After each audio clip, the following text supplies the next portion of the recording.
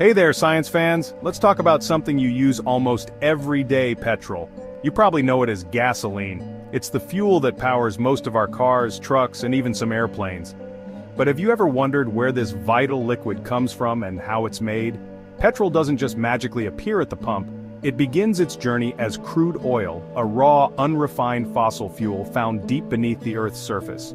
This crude oil is a mixture of hydrocarbons, molecules made up of hydrogen and carbon atoms linked together. Our task is to refine this crude oil to extract the valuable petrol that powers our world. Buckle up as we embark on an exciting journey from the depths of oil wells to the sophisticated world of oil refineries. We'll uncover the secrets behind transforming crude oil into the familiar fuel that keeps us moving. Get ready to explore the science behind each step, from extracting crude oil from the earth to the final product that powers our vehicles. Let's get started. Our journey begins with crude oil, a thick black liquid often called black gold. It forms over millions of years from the remains of ancient marine organisms buried under layers of sediment. Heat and pressure transform these remains into the energy-rich substance we call crude oil. To access this buried treasure, we drill wells deep into the earth, sometimes thousands of feet below the surface, both on land and offshore. Once we reach the oil reservoir, we pump the crude oil to the surface. It's a complex and technologically challenging process, but it's just the first step. The extracted crude oil is then transported to refineries, often through a vast network of pipelines or by massive tanker ships. Refineries are like giant kitchens where crude oil is transformed into usable products. Get ready because things are about to get interesting as we dive into the heart of the refining process. Welcome to the refinery where the real magic happens. The first step is to remove impurities from the crude oil like salt, water, and sediment. This process is called desalting. Think of it as giving the crude oil a good cleaning before we move on to the main event: fractional distillation. Fractional distillation is like sorting a jar of mixed nuts by size. We heat the crude oil in a tall tower called a distillation column. As the oil heats up, it vaporizes. Different components of the crude oil boil at different temperatures, so they rise to different levels in the column. Lighter components, like gasoline, have lower boiling points and rise to the top. Heavier components, like diesel fuel and asphalt, have higher boiling points and stay lower down. We collect the different fractions at different levels, effectively separating the crude oil into its valuable components. Section 4, Refining 201, Cracking and Reforming the Molecules. After fractional distillation, we have separated the crude oil based on boiling points. But we're not done yet.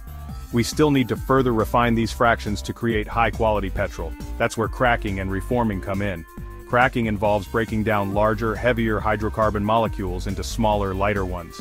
We do this by using heat and catalysts, special materials that speed up chemical reactions. Think of it as splitting a large pizza into smaller slices.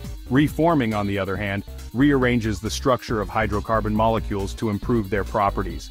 This process can boost the octane rating of petrol, which is a measure of its resistance to knocking or premature combustion in an engine. Section 5, the finishing touches: blending and quality control. We're in the home stretch now. After cracking and reforming, we have a variety of refined hydrocarbon streams. The next step is blending, where we mix these streams in precise proportions to create petrol with specific properties.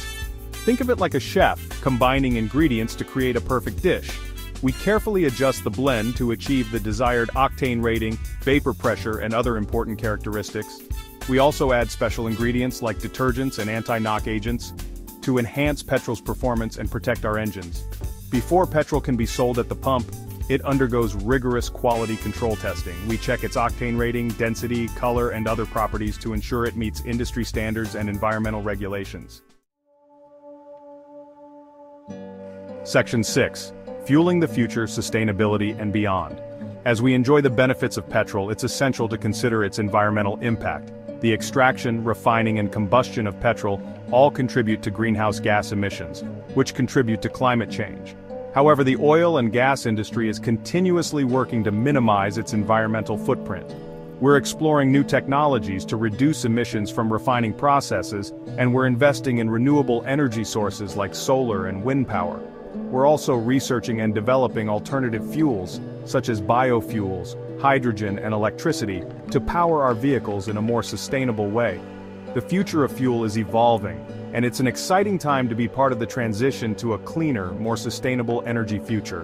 By understanding the science behind petrol production and embracing innovation, we can continue to power our world while protecting our planet for generations to come. Stay curious, my friends.